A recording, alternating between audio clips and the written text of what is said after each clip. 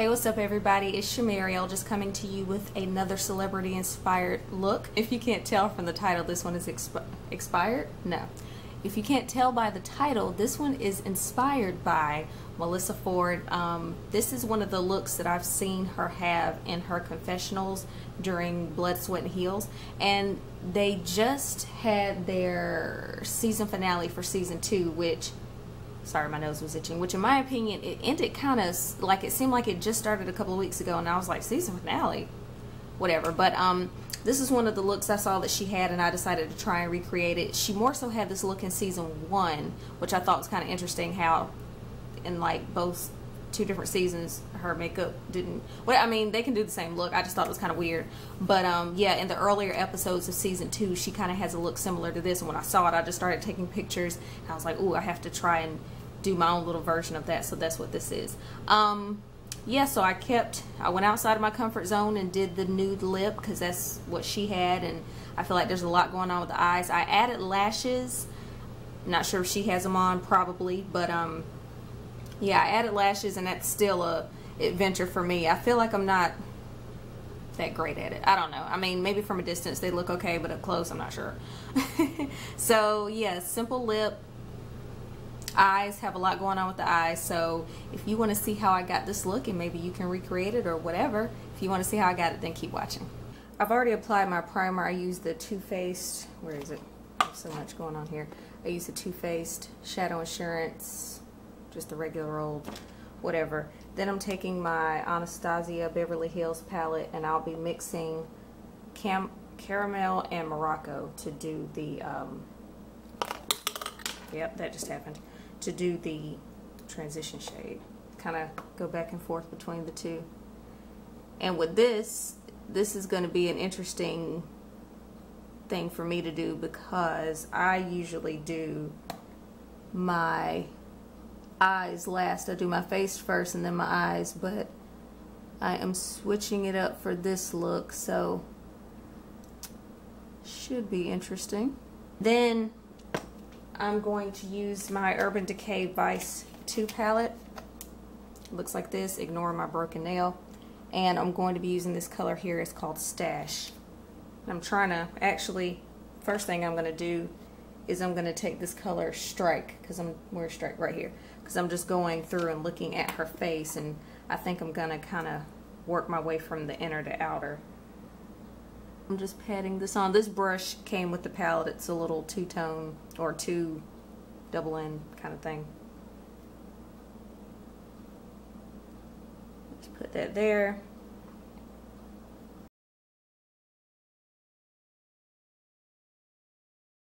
Alright, so now we're going to take that color Stash that I showed earlier, and this is a Sigma SS239 brush. And if you're new to my videos, I've mentioned before that I started using Sigma when they first, well, I'm not sure how long they've been out, but when they first were kind of, I guess, launching or just whatever, they had different numbering on their brushes. Like, it started off with SS whatever, and then the number, and then eventually they changed it to like E25, E40, whatever. So I say all that to say these brushes are old, but they've held up. I am getting my nails done tomorrow. I always feel like I'm doing videos when my nails look broke down, busted, and disgusted. And I'm going to take LBD, which is in this palette, the Anastasia Beverly Hills Amrezi, not sure how to pronounce that palette, and just start in the outer corner and just kind of swirl it. Patting and swirling.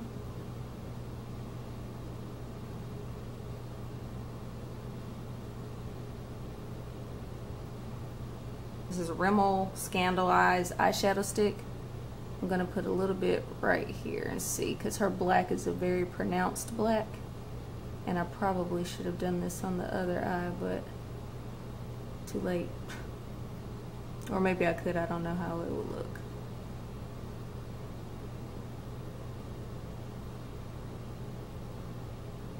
Is make it easier for that black to stand out. This is a trial and error process. See how it turns out. Keep blending. Here, instead of using Stash, I'm going to try Emerald because the green is not as, what's the word, pronounced as I would like it to be. So this is, yeah, this is a little bit better.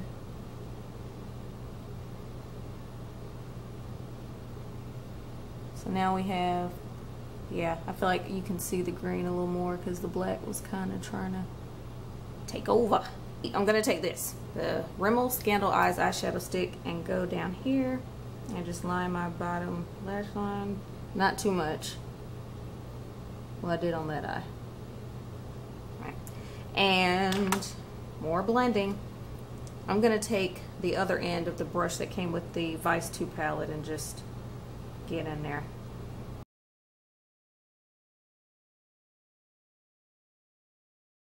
Alright, I went ahead and did my brows and applied some face primer off camera. And this is why I know that I'm not, what's the word, used to my normal way of putting on makeup. Because I realized I should have waited to do my under eyes, but it's too late now, it's happening. Or it's happened. But yeah, I'm all out of sync. Because again, this is not how I normally do my makeup. I'm going to take my Makeup Forever foundation. I'm in the shade N173. Couple squirts of that. And I am in desperate need of hiding these pimples. Well, actually I do know what's happening. It's Flo is, or she was here, and she decided to leave proof that she was here all over my face. Like, what just happened to writing it on the wall or something? Flo is here. No, you have to leave proof days later on my face. That's not cool. Yeah, I definitely don't like putting my makeup. I'd much rather do my face first, because now I'm like trying not to mess up my brows. Like I said, usually I do my face, then my eyes, then my brows, and kind of do it like that. But I was trying to switch it up and YOLO and whatnot, and yeah, this is the result of me trying to be different.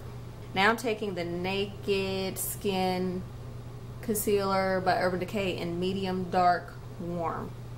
So I'm going to be really careful with this, because again, I should have waited. We're living and learning.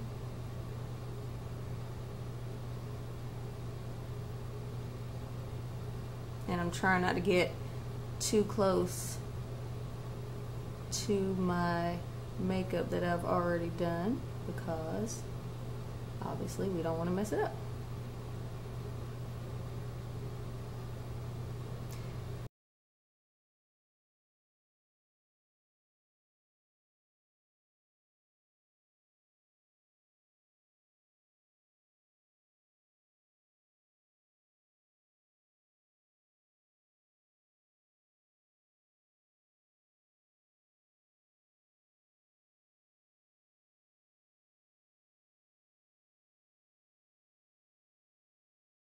Now that that's on, I'm going to set it with some NYX, what is this?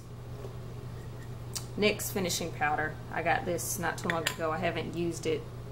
Oops, I haven't officially used it yet, but we'll use that to set this. And I'm not a big beauty blender or beauty sponge, whatever you want to call these, user. But I bought it, so might as well see what all the fuss is about. Although most of the fuss is about the official beauty blender, not so much the generic versions. I'm gonna go with my tried and true Rimmel Stay Matte pressed powder, one that I haven't broken, and just dab that all over to keep me from getting shiny.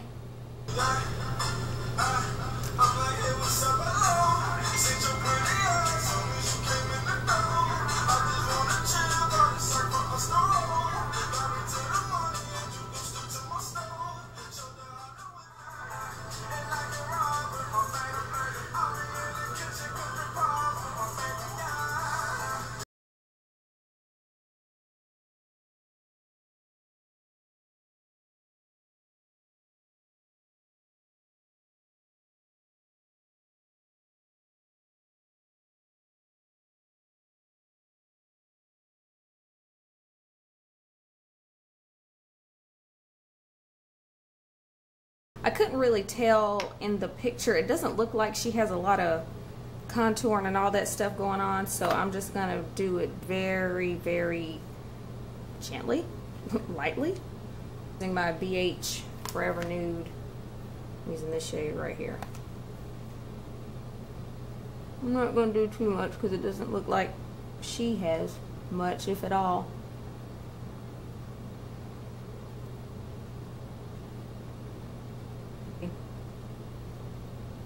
Pigmented, so this, and I'm holding my brush at the far end and just kind of lightly swirling it. Like even that is like, ooh.